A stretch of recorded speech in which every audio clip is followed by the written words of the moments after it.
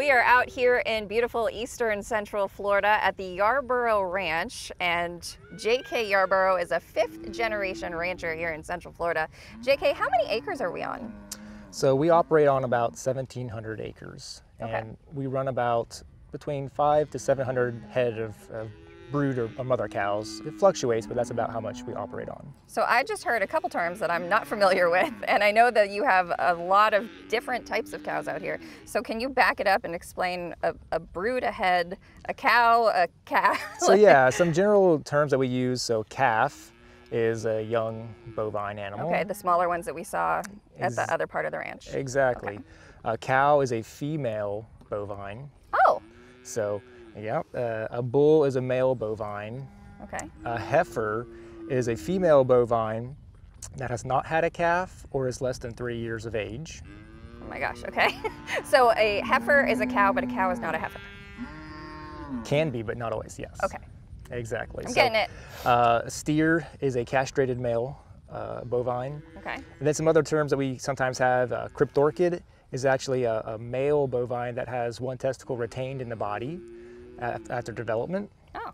A free martin is a female bovine that was born co-twin to a male. So if the cow had twins, one's male and one's female, that female we would usually refer to as a free martin, and she will usually be sterile or infertile, and so you have to keep that in mind, because if you're trying to keep her as a brood, you know, a mother, right, it's not going to happen no matter how hard you try. So. Wow. So, you know, I didn't think about twins, cows having twins. How often does that happen?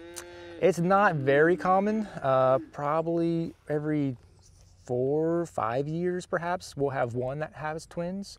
And it depends on the mothering ability. Because sometimes twins, if there's twins, then that means that those calves are drawing twice as much nutrition away from the mother. So there's actually a depletion on her part. So just naturally, sometimes she will fight off or kick one calf away. And sometimes that one will steal milk from some other ones, or usually when that happens, we'll be able to identify it because it won't be as, it'll be a little bit malnourished. So we'll be able to identify it so we can bring it in and then bottle feed it from there. And how many different, I mean, is breed of cow the right thing to say? So there's a bunch that look different and they're all coming towards us, so.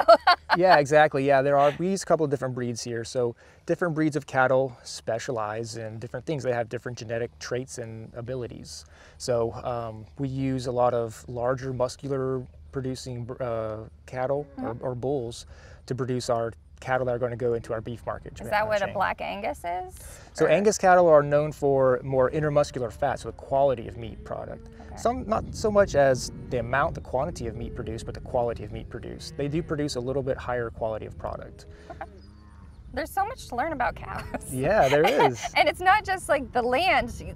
You were saying earlier that the grasses play a major role. Exactly. Yeah. If we're growing cattle, you know, the cattle, they're using the grass, the forages as their nutrition. So to be able to grow better cattle, you have to be a good grass farmer, a better forage grower. Wow. And so to be a good forage grower, you have to have good soil. So it's all a big cycle. So 5 generations ago, when your family, they had to clear the land and plant grass, I'm guessing? It wasn't, because this isn't normally grasslands, right?